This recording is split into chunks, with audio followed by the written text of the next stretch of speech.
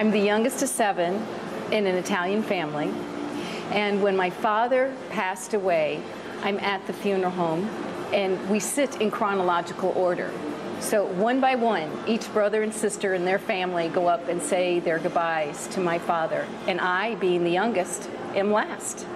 So I'm up at the casket, and I say goodbye to my father, and I say goodnight for the last time, and I hear him say goodnight back to me.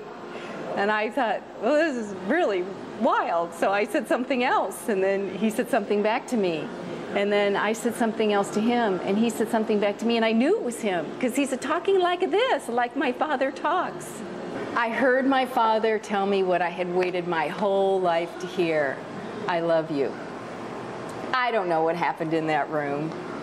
I was the only one there, but it was a soul-to-soul completion.